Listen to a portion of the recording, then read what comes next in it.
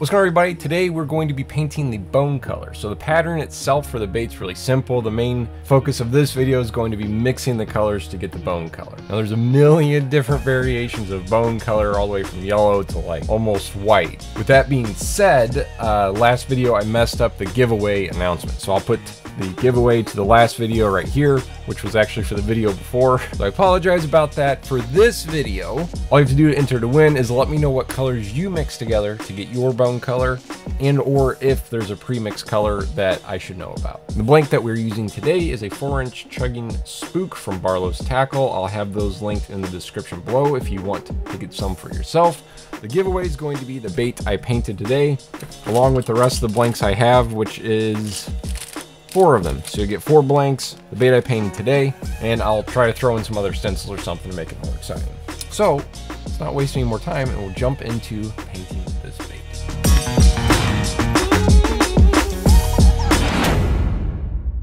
We're gonna kick things off by doing a base coat of white. That way our blank is not see-through.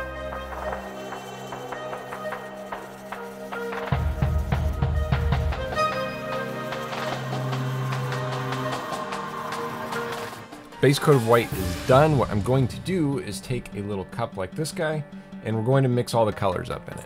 Whenever you go to mix your bone color, I recommend getting some containers like this from the craft store that you can keep the paint in, and it'll keep it good longer. Demonstration purposes, we're doing it in the cup so you guys can see all the colors mixing together. Now this one, I want it to be kind of like a sparkly or iridescent color to it, so we're going to be using, I'll lay out all my colors here, a metallic white, some iridescent yellow. I got some transparent sand. Doesn't have to be transparent, it's just the color I got. We might throw some pearl satin gold in there. I don't know for sure, we'll kind of see where we're at. And then sometimes I also like to throw a little bit of gray. And I don't have any airbrush paint that's in gray. I could mix some black and white, but for the little amount that I might be putting in there, the normal acrylic paint will work just fine for that. I'm gonna start off by putting a pretty good amount of white in the cup.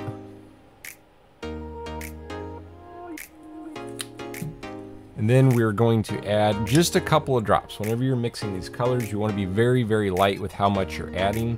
A little bit of paint goes a long ways. So I'm just going to do 3 drops of yellow. And again, it's going to change on to how much white you're adding. So if you're doing a whole mixture of it, you'll want a lot more than that. The transparent sand, we're just going to do 1 drop of that for now. We'll see where that gets us. And then I'm going to hold off on the pearl satin gold. And I've got the end of a Q-tip here that we're going to mix this up, see where we're at and how much we need to add, or see if we need to add any other colors to it.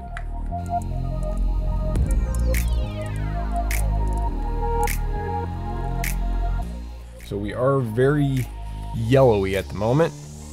So I'm going to go ahead and do a little bit more of the sand. I think we can get away with 2 more drops.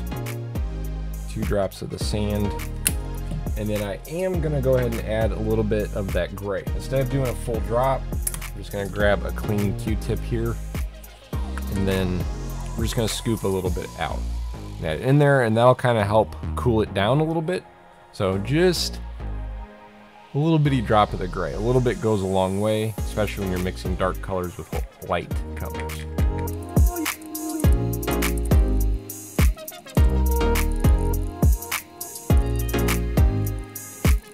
I think I need a better mixer. This Q-tip ain't really cutting it.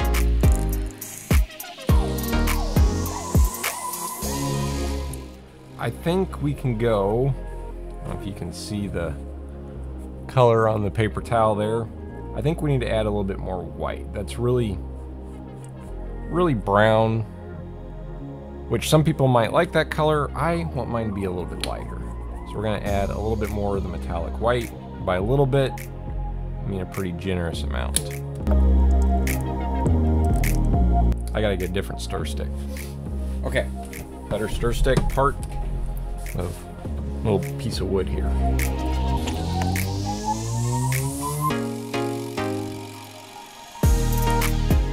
All right, let's see how that looks compared to the other brown, which is this one right here. So that's still pretty brown. Actually doesn't look a whole lot different. Let's go heavy with the white.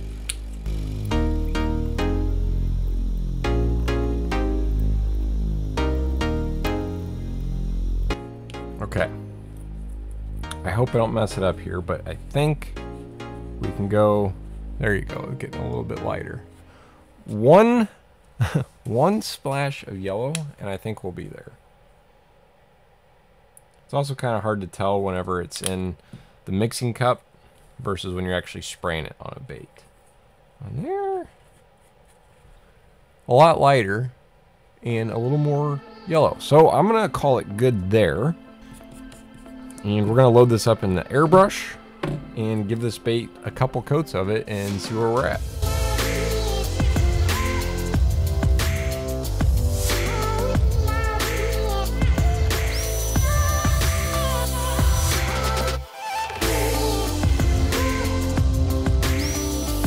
So there's with 2 coats on there. Now, the bone color is kind of hard because the bait doesn't look a whole lot different to me at the moment. It's kind of, the bone color messes with my eyes, but when you hold it up next to an actual white, to the white on that other bait, I think we're pretty spot on with a good middle of the road bone color. It's not white bone, it's not brown bone, it's not yellow bone. So I'm pretty happy with the way that looks. I might go ahead and do just one more coat of the paint on there just to make sure we got everything covered. But there's a difference between white on the belly of that bait and our bone color we got here. And since it is iridescent, it kind of changes colors a little bit as it's moving in the light. But overall, I'm pretty happy with that color.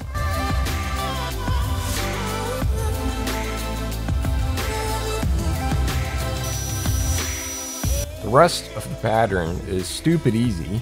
We're just going to load up some transparent black in the brush.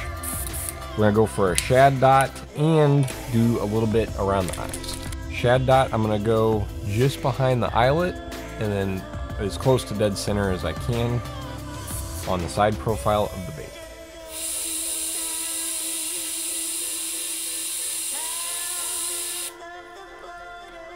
I'm gonna do the same thing on this side. Just behind the eyelet and center of the bait. Close enough for me. I'm going to spray center of the eye socket, that way it'll kind of darken up just a little bit where the eyes are going to be. Whoops! My finger slipped, so now it's a little bit darker there.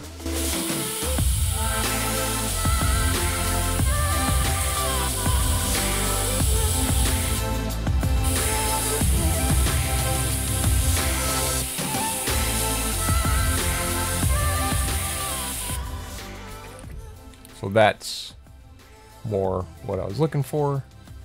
Not coming down the cheek like that. But I know you guys don't care, right? You don't care if I mess up. Last thing I'm gonna do is grab some red. I'm gonna do just some opaque red.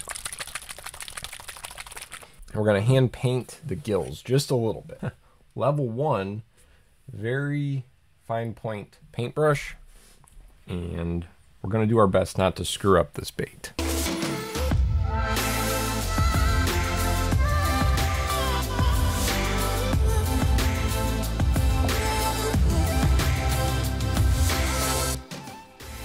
Pretty stoked with how that looks.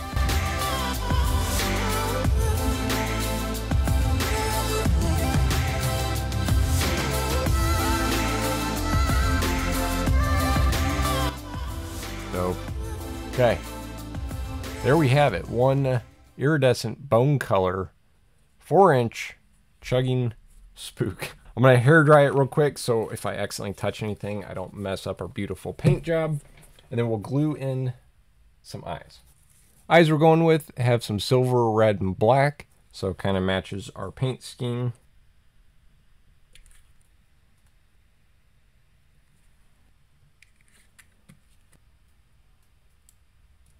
Yeah, and you can see I had a little bit of water still in my airbrush, or I was holding it there a little bit too long, got those little streaks blown out.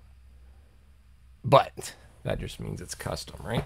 I'm pretty happy with the way this turned out. Kind of wish I had a whole tube full of that paint, so I might have to mix up some more.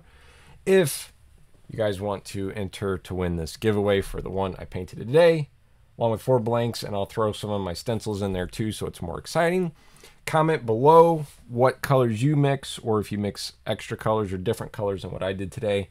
And make sure you're subscribed and you will be entered to win. Upcoming videos is going to be based off of stuff that you guys had recommended, which was topwater baits, and then you wanted to see me building some of my own. And of course, there'll be crankbaits and other stuff thrown in there along with it.